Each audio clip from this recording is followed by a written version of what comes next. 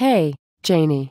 I see you are in the middle of a purchase order, helping a customer on the phone, and are trying to eat your lunch. Would you mind if I run outside quick for a 25-minute smoke break? Of course, Nelly. It has only been an hour since your last break and I can see you must be exhausted from all your sexual exploits in parking lots. I will come immediately. Great. Thanks for heating up the SpaghettiOs for me like I asked you to. I am going to leave them rotting under the counter until you can't stand the smell anymore. Awesome, Nelly. I want to scrub that out for you until my arms are sore. Have a great break. Is Tony coming to meet you for your break at 1? Yes, he is. I will have time to return a phone call about softball, have sex with Tony in the Rite Aid parking lot, grab a pack of smokes and also eat half a donut and place the rest in my drawer for safekeeping over the next few months. That is great.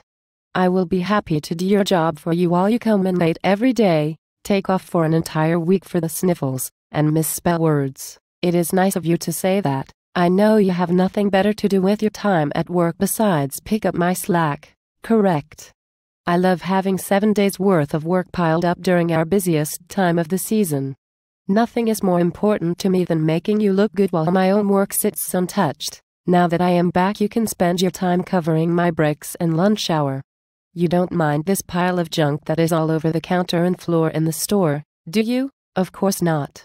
I love tripping over it and it looks great for the customers to see this mess, too.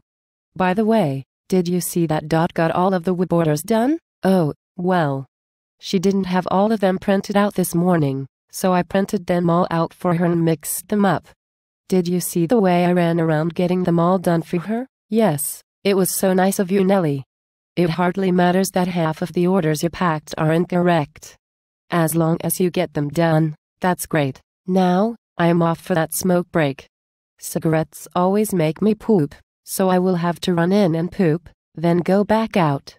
It won't take me any longer though. I am always able to finish everything at hyperspeed, no problem. I am happy to stand here for as long as you may need me. Don't forget to wear a condom. Oh, Janie. I never wear those because ain't nobody got time for that. It has been 2 weeks since I had sex last. I never go that long, so I am so horny. Great. You will have to tell me what you did last night before you go. I just stopped at the VFW and had 5 drinks with my sister, then Amy called so I had 2 glasses of wine with her. I drove all around with kids in my car and checked out what my ex-boyfriends were doing and then filed a fake rape charge, all in a day's work. I have been standing here for about 30 minutes talking to you, and now it is time for your lunch break. Great. I can just put my 15 and lunch together and probably have sex with 2 different guys in that amount of time. Did you see that roofer? He's kind of hot. Yes, Nelly. You don't reek of alcohol and you look awesome, so I bet he will be interested. I know.